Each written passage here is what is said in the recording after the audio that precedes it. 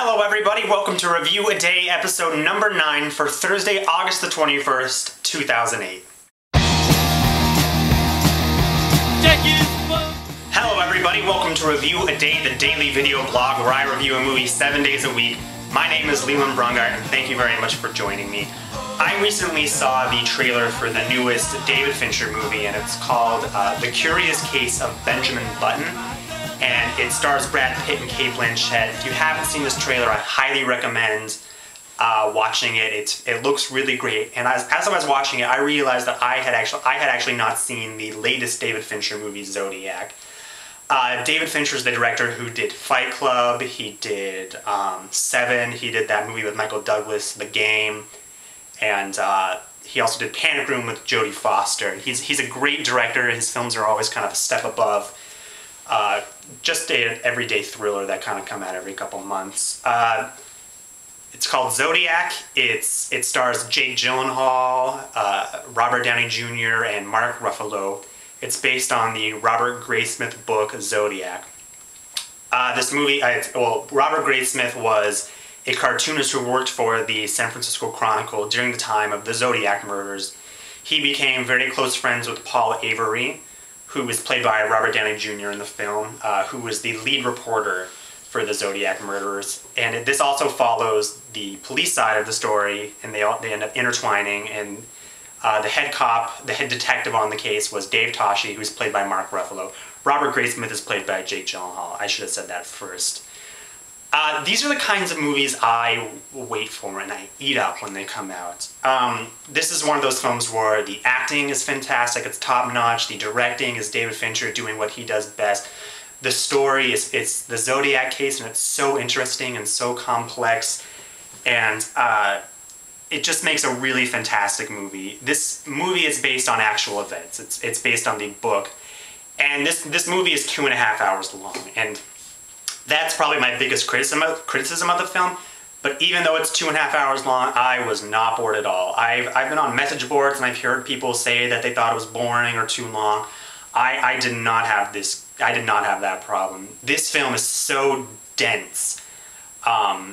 This film takes place over like 2 or 3 decades, and so every single scene is just loaded with information, and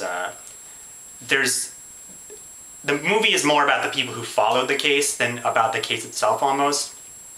There are a lot of pretty grisly murder scenes. I don't think they're too violent. I mean, they are really violent, but compared to some films I've seen, this is not as bad as it gets. They're really well done, so they're very creepy and disturbing. I really liked that about it. Like I said, this movie is about the people investigating it, and all 3 of the main characters, Paul Avery, Robert Graysmith, and Dave Toschi, are just fantastic characters. And they have, every scene is just loaded with these great little character moments. My favorite moment in the film, it's not even a moment really, it's Robert Graysmith, the guy who wrote the book, was kind of considered like a Boy Scout. He was a single father at the beginning, and he didn't really drink. People just thought he was this really nice guy.